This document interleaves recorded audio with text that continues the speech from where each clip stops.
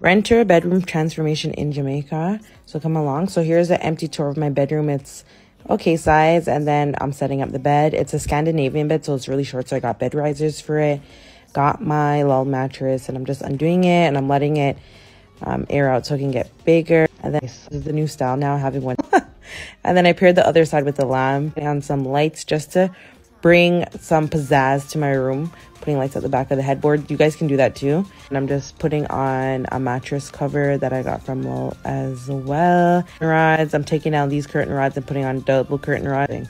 So I don't want anyone looking at me. This is how it looks. And then now I'm adding some decor into my room. Adding this mirror that I got from Bashko. It's so nice. Highly recommend you guys buy this. Using tape to put up my mirror. And this is double-sided tape made for furniture and decor pieces. I have picture frames that I'm going to put up. But there we have it. This is it. Like, comment, share information videos.